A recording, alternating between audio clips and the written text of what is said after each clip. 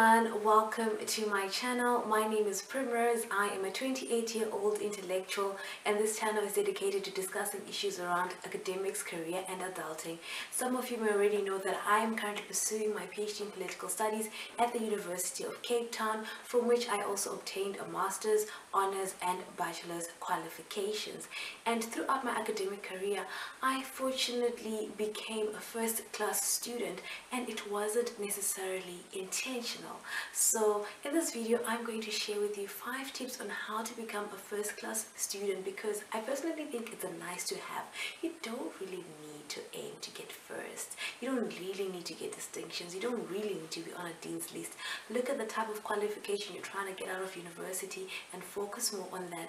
However, a little more won't hurt. And so if you take these steps into account, you might see yourself gradually becoming a first-class student.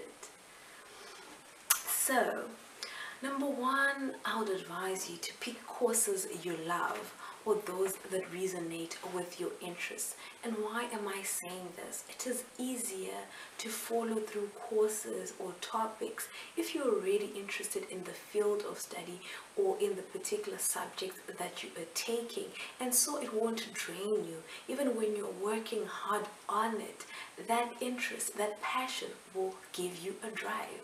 But what do you do if you're studying courses or a degree that doesn't interest you?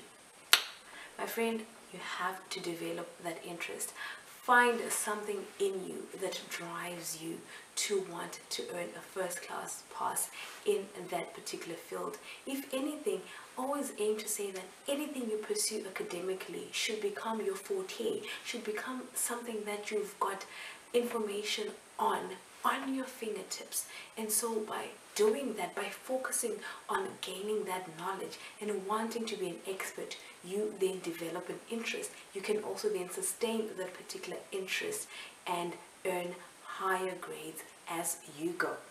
Number 2, check or request for feedback. So this relates to your assignments. I imagine that most, if not all, universities have tutors, lecturers, teaching assistants and so forth, and those people are there to provide guidance to you. They are there also to provide peer mentorship, and I know that some universities even have like faculty mentors. I was once a politics mentor, as well as a humanities faculty mentor, as well as a residence mentor. So exploit all those systems that are available. Let those people look at your work and ask for feedback, and make sure that you use that feedback. Also, sometimes even if you don't seek that feedback, you do have marked feedback on your papers. Look at it. Listen to what they say when they're discussing areas of improvement or the weaknesses that students have displayed in past assignments, and make sure you sharpen your pencil based on that. Don't keep it blunt. Number 3 is to say, look at work that is excellent. If it's about a research project, if it's a thesis, if it's essays, for example, there is a lot of available information online, good pieces that you can look at, and try and read those. Try and look at how those have been written and displayed, and take it in, read it, study those things. They're not part of your course or curriculum, by the way, but because you want to become a first-class person, you need to be going beyond what has been provided as learning material. You need to look for people that have done well, and not just well, people that have excellent pieces. So look for those, study them, and make sure that you find a way of equipping yourselves with necessary skills to do your assignments in a similar manner. So for example, if you're a humanities student, we write a lot of essays, and people write on topics, and there's always areas of improvement, there's always gaps of knowledge to fill in. And what I like mostly is you can actually not necessarily cheat the system, but you can actually modify your own interests based on studies you've looked at. So for example, a lot of people have written literature on South Africa and, you know, the Truth and Reconciliation Commission. There was also some form of reconciliation commission in Ghana. So if you asked to write an essay on truth and reconciliation commissions, consider picking the Ghana case study and try and replicate the way in which the research was done, but of course being cognizant of contextual factors. Why am I saying this? There's a lot of good writing and language that is used that has a strong command on the South African TRC that you can also apply to the Ghana, transitional reconciliation case example. For my master's, for example, what I did was there was a lot of research from South America and from parts of Europe on the regularization of undocumented migrants, and because there was very little literature on that, on South Africa's migration policy, I decided to look at how South Africa regularizes migrants, because they actually do, but it's just that it is something that is under research. So try and find excellent work and tailor it to your needs. Another thing about reading excellent pieces of work or people's thesis is that you get exposure to various, or rather multiple voices and opinions, and that is key to academic excellence. Academic excellence is about you showing that you know that there is an existence of multiple opinions, multiple examples to substantiate those claims, and to show that in your own writing you can also do the same, as opposed to just saying this is my argument, writing plainly on it, and then that's it. And also as opposed to just bringing about like two sides of the story and then saying you think that you can bring out a balanced argument. No, that doesn't cut it. You need to be better than that. And also another thing is about giving relevant examples. For any key point you raise, you must substantiate it with key or relevant examples. And also, where can you get such information? Like I said, read better papers. They are available online, and I usually just go to past thesis or honors research projects from various universities across the world. I don't want to handpick universities at this point, but I actually do look at papers from particular universities. I mean, you can name your Harvards, your Oxfords. I also look at, South Africa or Africa-based universities. It just depends on the topic, so make sure you do that. And in line with that, when you've written a piece that is informed by excellent work, write up a draft. Find a way of sending an outline or a draft to the person who is going to mark the final assignments that you're going to do, and that will help you to get pre-feedback before you actually do your final piece. Now, the most important piece of advice I have for you is you need to fuel yourself. Be your own mentor, be your own source of encouragement, be your own consoler when you are crying, because times are hard. Your friends are going through stuff, or they're busy happy because they've made the cut. Your family is going through stuff, or they're just unavailable. Your teachers, your lecturers have a lot on their hands. Same goes for your tutors and mentors. So you need to have got something inside you that pushes you. If it's about you waking up every morning and say, "Good morning, my beautiful, intellectual, gorgeous, amazing primrose," then do that to yourself. It is good to always be self-driven. You get a bad mark, you're just like, "Oh goodness, today we didn't do well." But you know what? This is part of the learning process. You get a very high mark, reward yourself.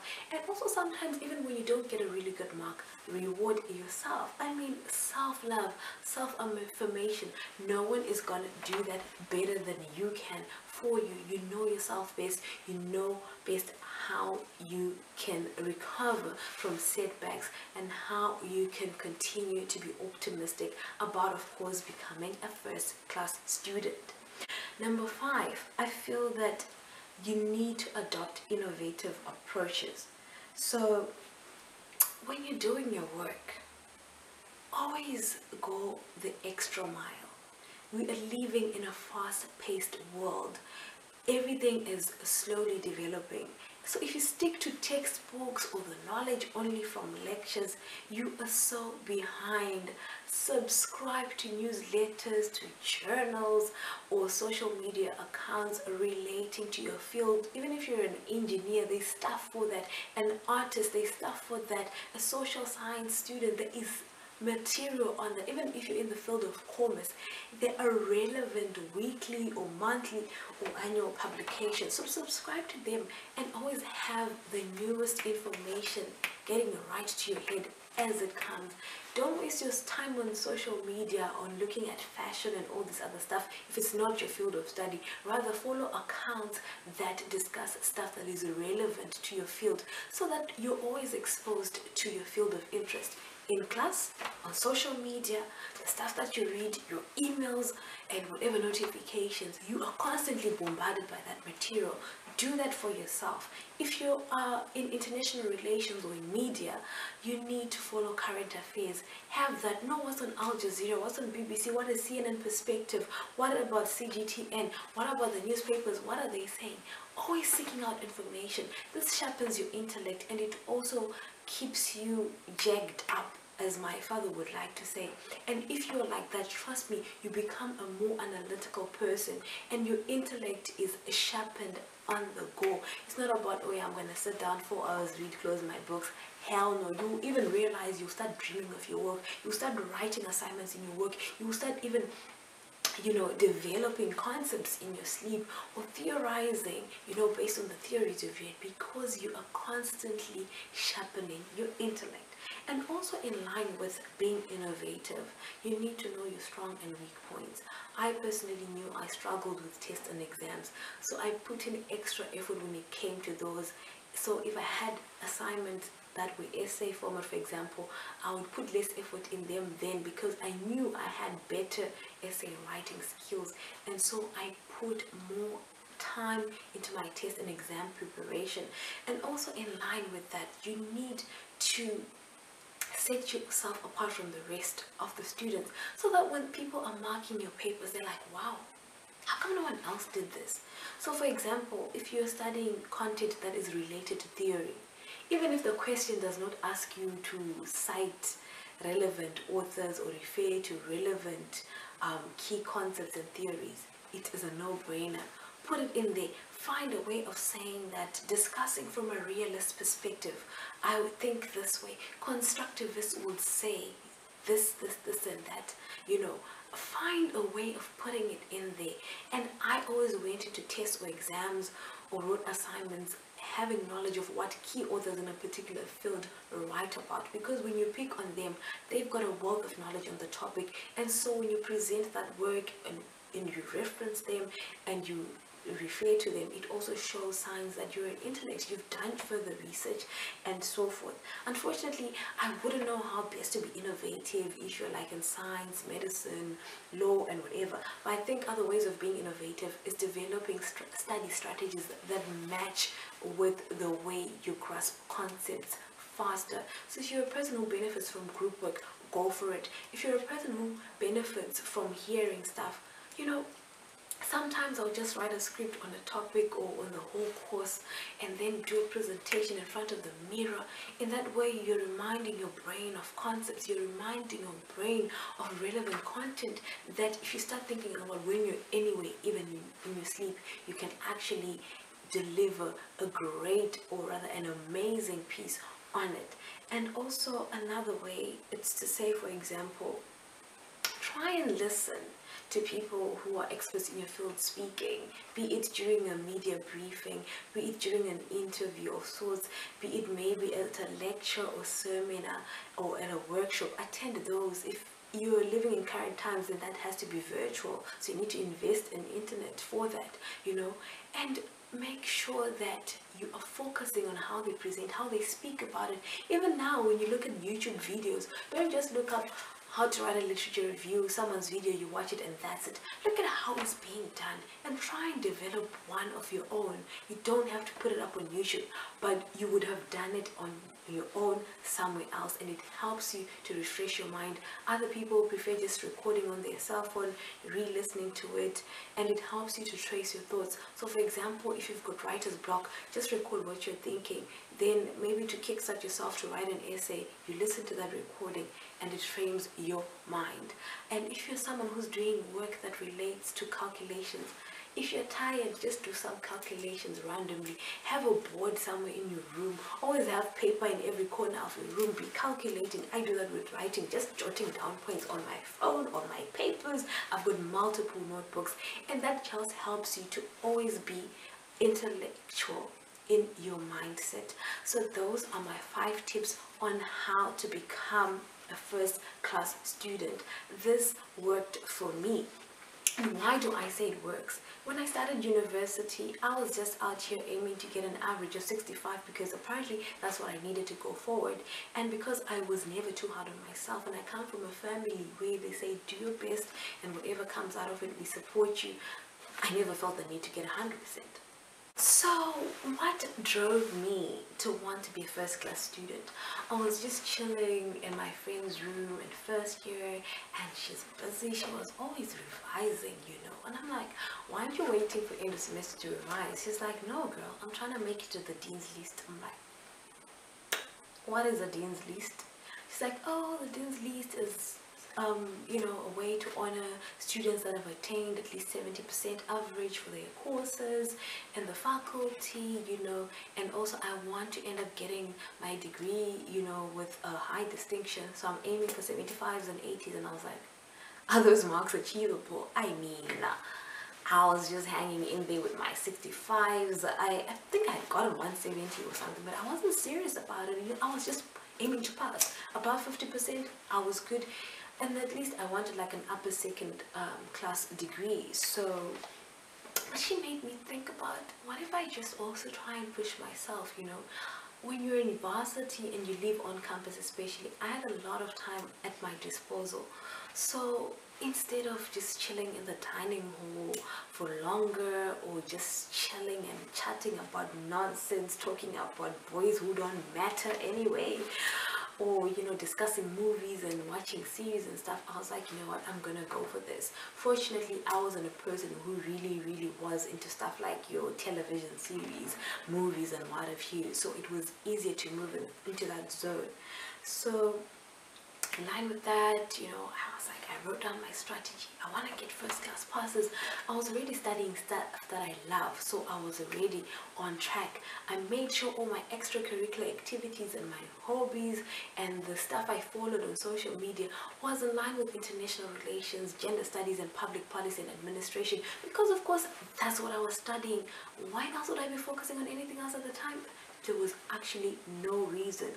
And so I always had sustained interest in what I loved, and also I surrounded myself with friends who were excelling. People thought I was also getting first class passes. That time I was getting 60s, and sometimes I was getting 50% for my politics assignments, and I was just like whimpering in my bed and sometimes crying in the shower, and I'm like, God, this ain't happening.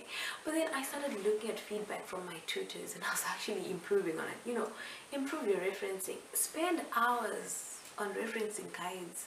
Look at articles and how people have referenced. It is so easy to pick up referencing skills, and I was losing up to 10% on most papers for that.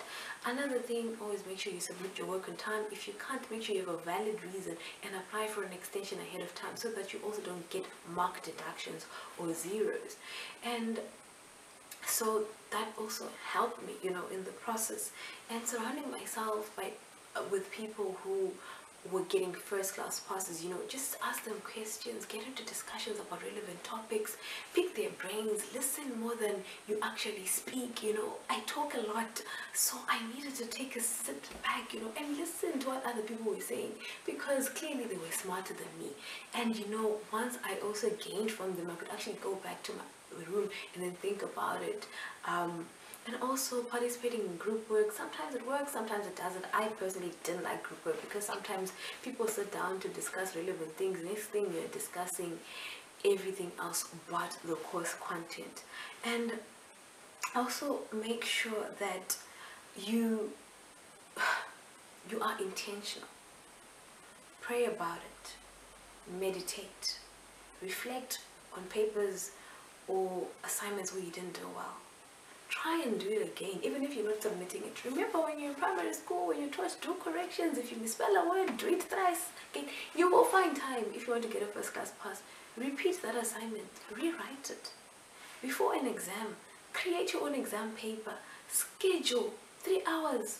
If your exam is supposed to be 3 hours, try and write under the same circumstances, in as much as it is not an exam hall. Sit in a quiet library where people are not allowed to make noise, or in a computer lab. Put in headsets even if you're not listening to anything, and just do what you need to do. Preparation is another key formula to excellence, because when you get into exam mode or test mode, you have some kind of familiarity in your head with just answering questions in a particular space of time. So that allows you time to think and what have you. Another thing that I used to do, people who know how to cram, if you do subjects that require cramming, cram before tests and exams. You need it. Even if it means after the exam you know nothing, everything you crammed is gone, it's fine. You need that exam mark. And also, one other strategy I had to pick up when I was cramming was, if I speak a lot or move around people that are speaking about the same thing, I lose my train of thought. So every time before an exam, I would stand far away from everyone. Once the exam starts, I would write down on a piece of paper everything that I remember, names of key authors, the concepts, their key arguments, and the examples from their work. And then I take a breather. Then I'll look at the exam questions, pick my choice, start writing, and make sure that I finish under like the proper, or rather the set timeline.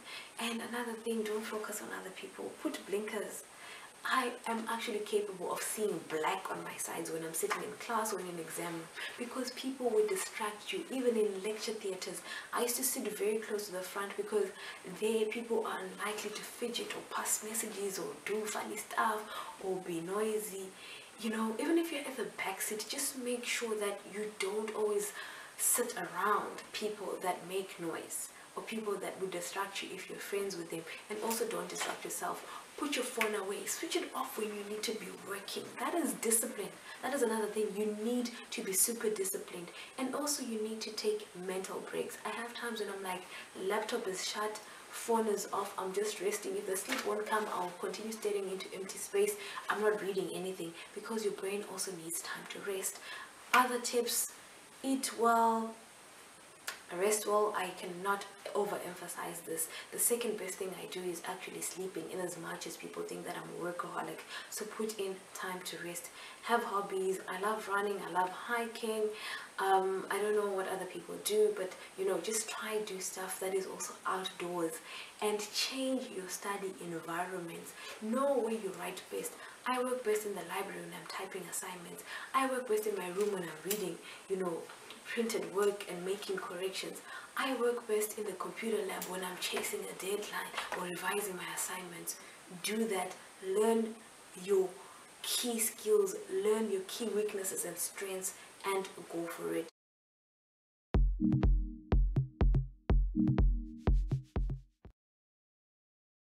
If you have not subscribed to this channel, please make sure that you do subscribe. I am actually begging you. To everyone who has subscribed and liked and commented on previous videos, thank you so much. Please continue to do so. If you've got more information that you want to add on in terms of becoming a first-class student, please make use of the comments section. You're more than welcome to share from your own stories, as well as to give me feedback on how you feel about watching this video. Trust me, these tips work. I went from getting 50s, 60s, 70s to getting 80s in a master's class, 90% even. So this is doable. I wish you all the best. Remember, keep working. Hard work and discipline pay. Working smart is about knowing your weaknesses and your strengths, and working with full knowledge of that, and knowing how best to work around that.